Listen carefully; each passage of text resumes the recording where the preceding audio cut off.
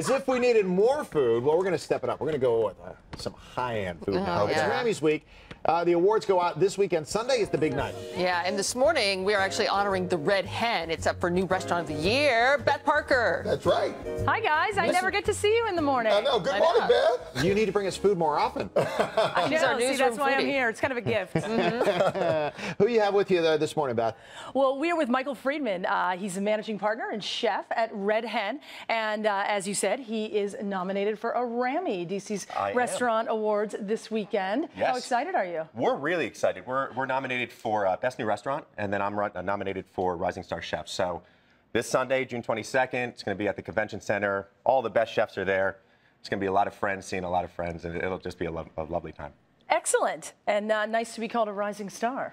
Yeah, I can't complain. I'm happy. So, and one of the things that I loved about Red Hen when I went there for the very first time, walked in, and it has such this great feel to it with the exposed brick and all the Nicaraguan wood. It feels like home. It's very cozy. Thank you very much. Yeah, we worked really hard to make sure that it was a restaurant. It felt like a restaurant. It felt like somewhere where you could have a special experience every single time you went. And full disclosure, I do wake up in the middle of the night sometimes thinking about your gnocchi with the hazelnut pesto. Oh my gosh, so does my wife. It's a we won't hard get life. all that, right? But so tell me what you're going to make for us today. So we're making a tomato risotto. Happy summer. Okay, so first day of summer.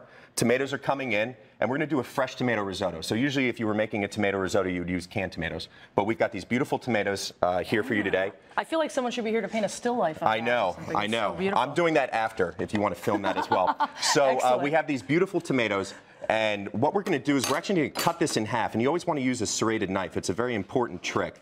And you really have no mess whatsoever. And another great trick that I learned from my buddy Jose Andres is to grate the tomato, and you get all the pulp and the juice and none of the skin. So I'm just going to kind of show you here. I've learned 2 things already. Oh my gosh. It's a great day when you learn something. So you have this lovely pulp, and that's actually going to be the base for our risotto. So we're going to go over here. We have a hot pan. A couple ingredients. It's a very simple recipe. A lot of people are scared about risotto, but it's really, really easy to make. Okay, so we're going to add a little bit of extra virgin olive oil. I love cooking with extra virgin olive oil for the flavor. And what scares people? Is it the ability to cook it properly, you think? I think so. I think the kind of the nervousness to be standing over the pot the entire time and whisking and moving, and really it's just about a balance of water or stock or whatever you'd like to use. I like to use water in this recipe. So we added a little bit of chopped onion. We're going to add arborio rice, which is kind of like the big star of this dish. And it's a rice from Italy, and it's a short grain rice. So it's got a lot more starch. And that's what creates that creaminess. So you never want to add cream to your risotto. It's kind of like cheating. Right? Yeah, it's kind of like cheating. You know, the Italians, they get mad at us if we do that. We don't want the Italians to get mad at us. No, my Italian grandmother would be very upset. Oh my gosh, I bet. So we add the risotto, we add the rice, I'm sorry, and we just stir it to coat it with some of that oil. And now the fun begins. We're going to add this lovely pulp. And you can hear that. And you want to hear that. You want to hear that. You want to get that tomato kind of reducing. Okay? And you can smell that tomato flavor coming out immediately, right? Fantastic. It's really, really amazing. And it's really going to add a lot of acid and flavor to that final product. The other thing that we're going to add in the beginning is a little bit of good white wine. You always want to cook with wine that you want to drink. I love drinking this wine. Sebastian, our wine director, he strongly suggests that you come to the Red Hen and drink this wine all night.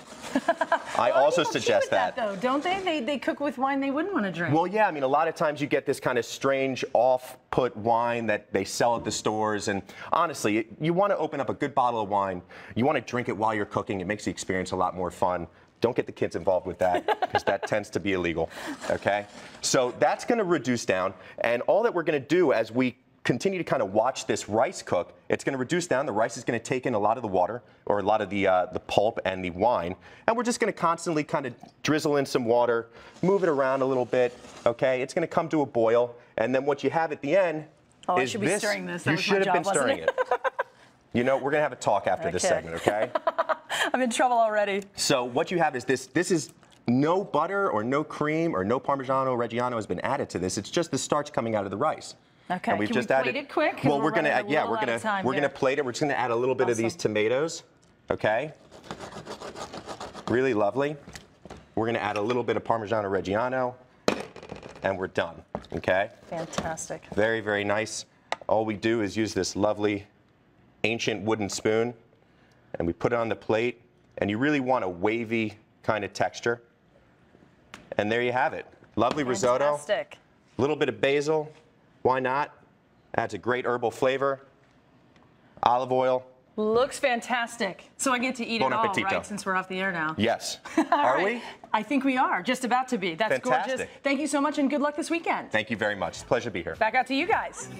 I don't know, Beth, if you can compete with us, because we have drinks in hand, although that looks pretty good from what I can